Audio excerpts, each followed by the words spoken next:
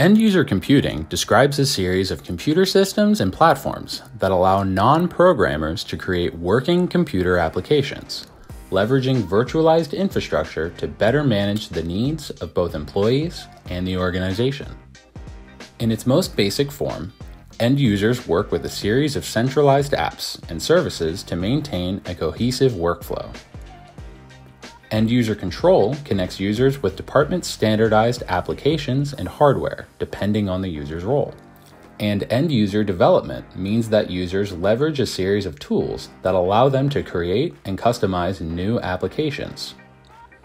Desktop and device management is difficult, especially when considering that a modern corporation may have thousands of endpoints. But an effectively defined end-user computing strategy makes things simple by providing key advantages. Centralized management allows for the delivery of virtual desktops and applications, allowing for over-the-air OS migration updates and autonomous system backups without major help desk involvement and without disrupting user experience. Bring your own device support helps in avoiding the high cost of software refresh while promoting workforce mobility. And end-user computing creates a secure environment allowing users to safely access virtual desktop apps and company data without storing anything on local devices.